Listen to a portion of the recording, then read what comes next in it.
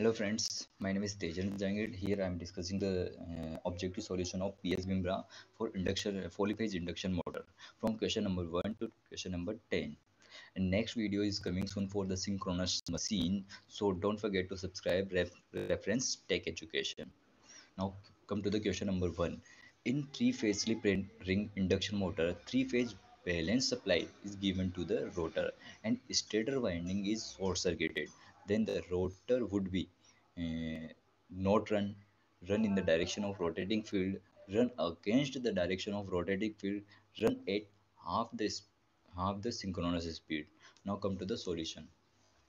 When this three-phase supply is given to the rotor of the three-phase induction motor through the slip ring and stator winding is short circuited.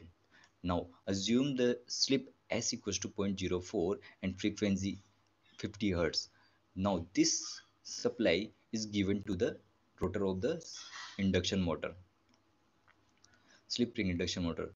After giving this supply to the rotor of the induction motor, the rotor field is rotate at a 3000 rpm, which will become from 120 f upon p. Now due to slip, its stator rotating field is rotate at a 120 rpm, which will become from 120 sf upon p. Now for the synchronization between the stator and rotor field, for the synchronization in between the stator and rotor field, rotor must rotate at a speed of 2880 rpm. When rotor is rotate at this speed, then the synchronization between the stator and rotor field is take place. So, and this rotor is must be rotate in opposite direction of the rotor magnetic field, rotating magnetic field. So this is in opposite direction. So option C is correct.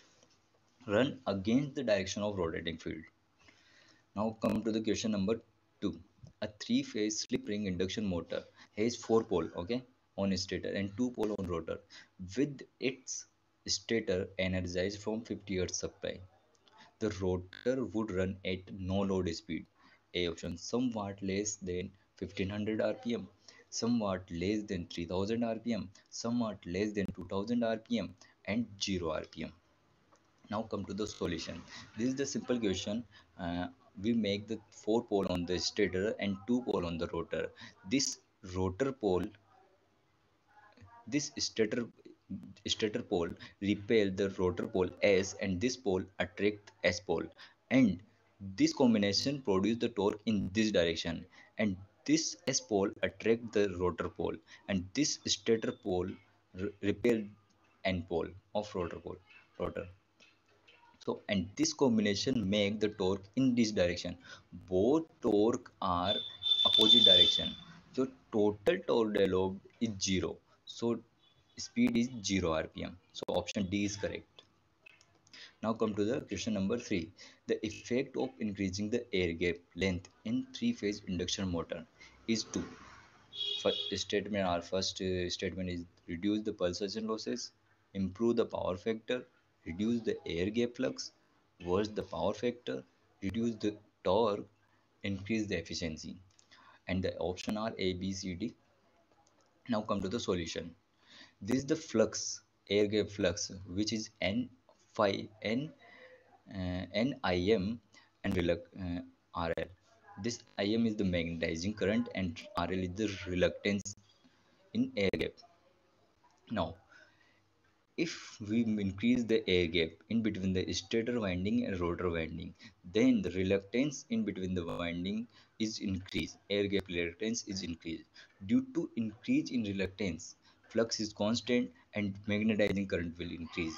Due to increase in magnetizing current, this current increase and increase up to the red point mark. So due to this, input power factor phi increased to 5 days. Now taking the cosine of this angle, then power factor will decrease. So power what's the power factor? So the option 4 is correct. Okay. Now This is the stator winding and this is the rotor winding, where this is the link linkage flux, that is mutual flux. Okay, that is denoted by this. Okay, and this is the leakage stator leakage flux and this is the rotor leakage flux. When the air gap in between the stator and rotor winding is increased, due to this stator and rotor leakage flux increase. Due to increase leakage flux, stator and rotor leakage reactance is also increase. So due to increase in leakage reactance, torque will reduce. Okay, torque will reduce. So option 5 is also correct. Now come to the statement first. Reduction in pulsation losses.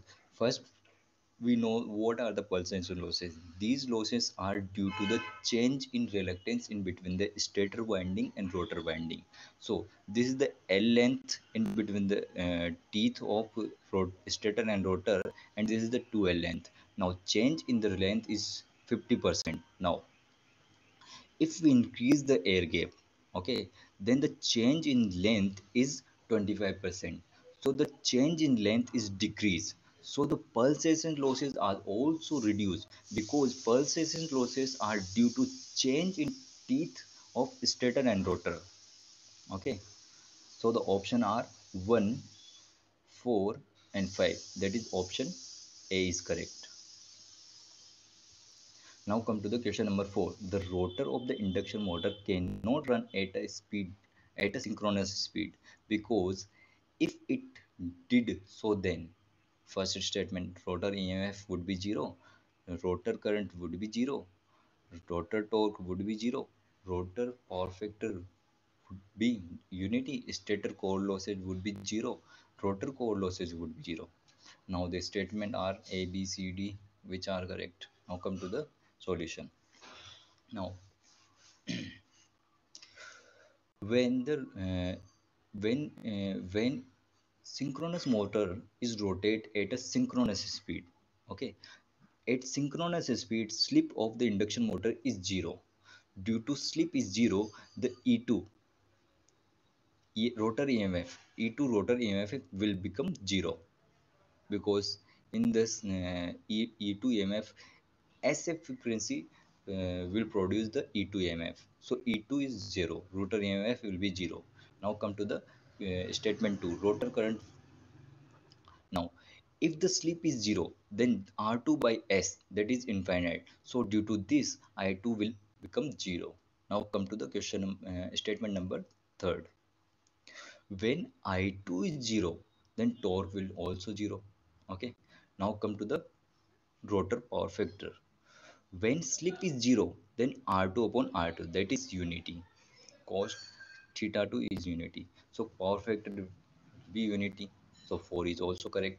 Now come to the stator and rotor core losses. Now in the rotor frequency SF, which is 0, so the rotor core losses are due to the frequency change, so the rotor core losses would be 0. Now stator core losses cannot be 0. Why? Because in stator we are continuous to supply of F frequency, not SF frequency. There here the S slip is 0, not a frequency is 0.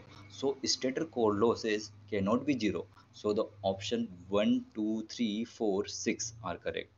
1, 2, 1, 2, 3, 4. 1, 2, 3, 4, 6 are correct. B option is correct. Okay. Now come to the question number 5. A three-phase square gauge induction motor has its stator rewound for 6 pole without any alteration in rotor. Okay, the motor will now run at a speed. This is the simple question. Now come to the solution. Uh, now 120 F upon P, where put the value of 50. In general we put the value F equals to 50 hertz and pole 6. Okay, then it will become 1000 rpm, and the rotary speed is always less than the synchronous speed due to slip. So the option is A is correct. Now come to the question number 6. A three-phase square gauge induction motor designed